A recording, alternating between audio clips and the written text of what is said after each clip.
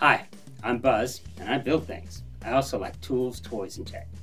Today we're going to take a look at the Hotmoon Omini Smart Portable Sound Machine. So let's check it out and see what's in the box. So let's see this Hotmoon Omini Portable Sound Machine.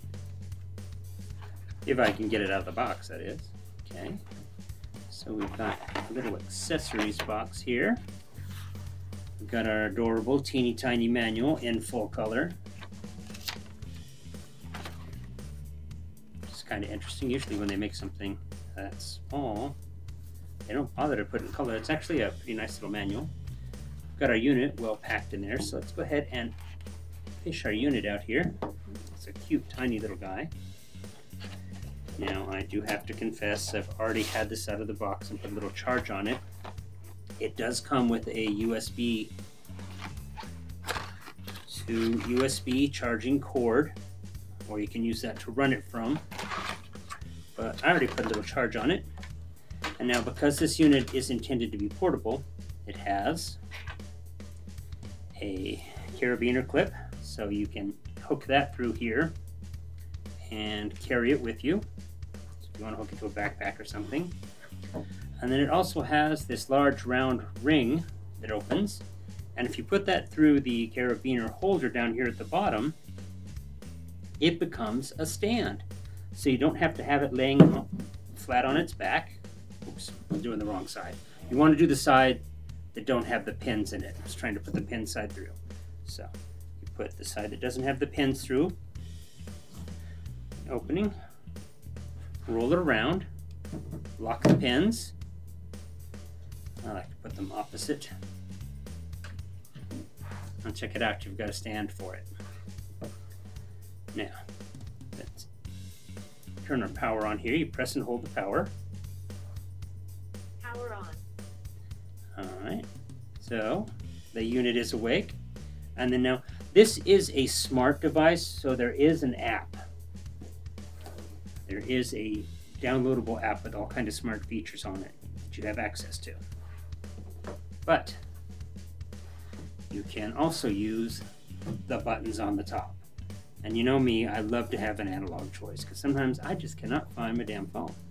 So when I need it to turn off, or I want to change the color to red instead of flashing white, I can do that. And when you do set the light, the sound will automatically start, and you have quite a selection of them. Now again, on the top, you have this button that lets you change between the sounds. You have your volume and up and down. Not volume and up and down, you just have volume up and down. So, I'm not sure how well that's coming through the speaker, but that's a crackling fire, and there is a whole host of sounds on this. And with the smart app, you can download more. So, let's just scroll through a couple of them and see what's already loaded on the system.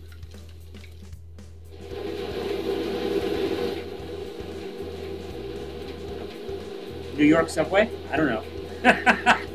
Maybe it's a rainstorm. It's kind of a loud one. Okay. Got dripping water.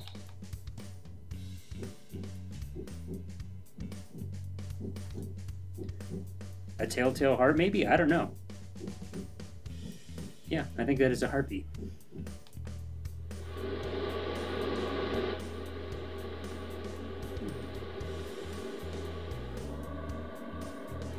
There's quite a selection of sounds. I'm not going to go through them all. You can experiment with the unit. You can also just look it up online. It's a nice little unit. I like how portable it is, and I like that it's rechargeable too. Just remember to plug it in when you're not using it, so it'll be ready to go when you need it.